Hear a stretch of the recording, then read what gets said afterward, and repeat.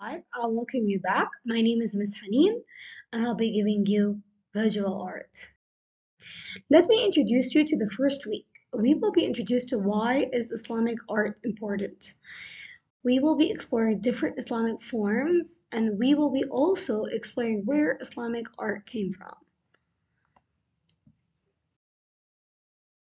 We'll be exploring Islamic art as we will be looking into the elements of art and principles of design, such as color, line, shape, and pattern.